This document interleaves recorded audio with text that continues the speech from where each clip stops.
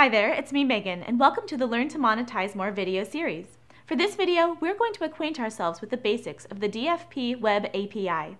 DFP has a broad suite of functions. Even so, there will still be times when you'll need to extend its functionality. For example, maybe you need a customized report that's not possible to generate with the available features within DFP. This is where the DFP Web API can help. Are you ready to get to know the DFP Web API? Let's begin. We begin our lesson on the Google Developers Console homepage, located at https://cloud.google.com/console. From within the console, publishers can create APIs for various Google applications. Of course, what we're interested in is how to create and manage a Google API to add even more sophistication to our DFP reporting capabilities. Why incorporate Google APIs for reporting? Google APIs can provide us with fresher data, a wider breadth of geographic data, more filter options, creative performance, such as load time filters, forecast results, and many other features.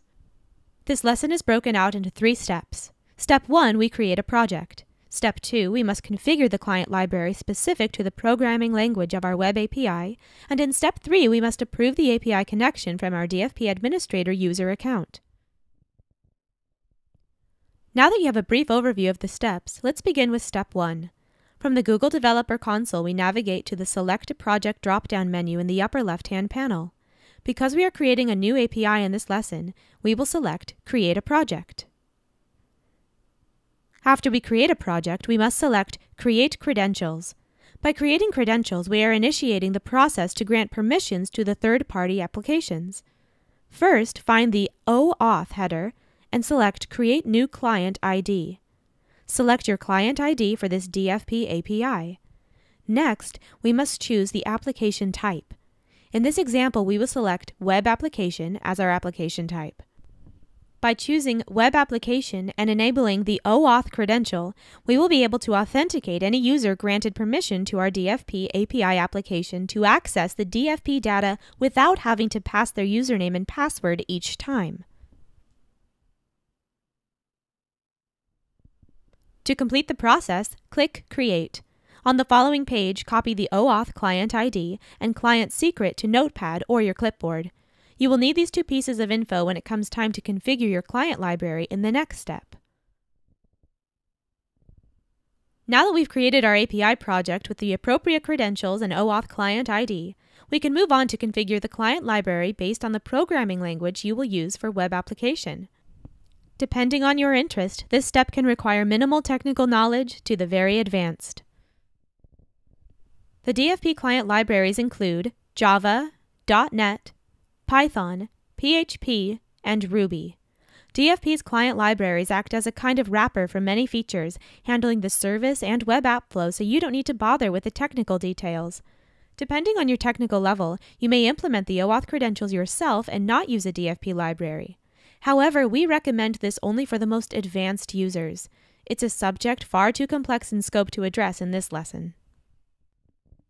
Finally, with our web application's programming language configured to the client library, we can move on to the 3rd and final step of this lesson, gaining approval for the API from within our DFP account. To successfully complete this step, you must make sure that you are assigned as an administrator user on your account. Within DFP, our point of departure is the Admin tab. From the Admin tab, navigate to the Network Settings tab. What we're looking for is an icon right next to where it says API Access. Click on the icon. You'll need to read and accept the API terms and conditions before activating the API connection. After you approve the terms, click Save. Saving will activate API Access. We've successfully approved the API for our DFP account. From here on out, it's up to you how you utilize the API. Just some of the processes you can carry out include batch upload items or editing and deleting line items, adjusting the view of your DFP interface, enter various DFP commands directly from within the API, or link your DFP account to online tools for even deeper analysis and reporting. We've really just scratched the surface in this lesson for what the Google API can do. For more information, you can visit this link.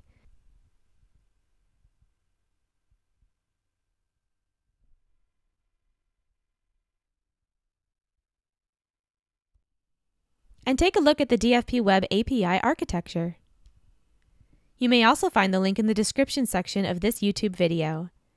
If you'd like to take the Google API for a test drive, you can visit the DFP Playground using your Google account here. Within the DFP Playground, you can test PQL statements, review the JSON equivalent of the various objects fetched, and even test methods for integrating the API with App Engine. We hope this lesson has illuminated some of the many uses of the DFP API and has demystified the process for setting up a DFP Web API for your more robust reporting needs. That concludes our video for today.